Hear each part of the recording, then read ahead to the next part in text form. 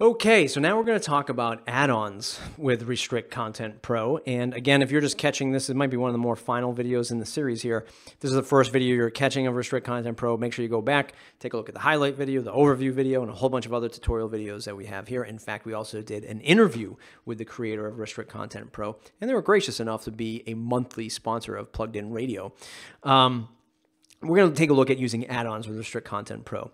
I've already mentioned before that you would download all your pro add-ons from your account page, but all of the free add-ons are available when you just go to add-ons, official add-ons. You get this whole list here, and you just click on these, and you can download them right now. I've already downloaded this. It prompts you for an email address, so I'm skipping that, but I'm just going to use the MailChimp add-on, for example.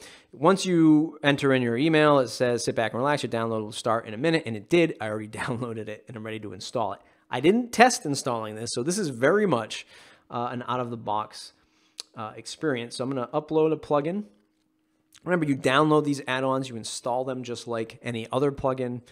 Choose file. There's the MailChimp add-on. I'm going to hit accept, and then I'm going to hit install now. Installed successfully, and activate plugin.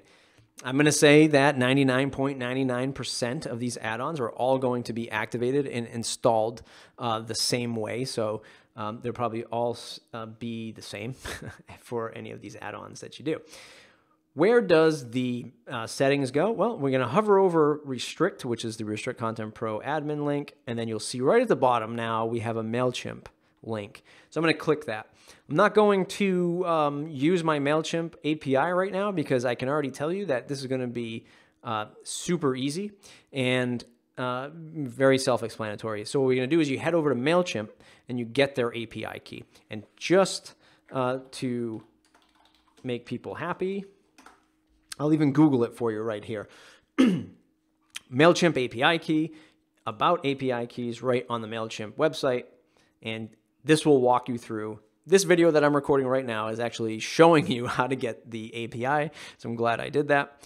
So anyway, Google MailChimp API, it'll bring you right to this page. It'll show you where to get these APIs. You come back to your Restrict Content Pro, you paste in your API key here, and what that will do is populate your newsletter list. So all of the newsletters that you have set up in MailChimp, again, if you haven't used MailChimp before, if this is your first time doing this stuff, it's a great way to send email newsletters to your members or your audience.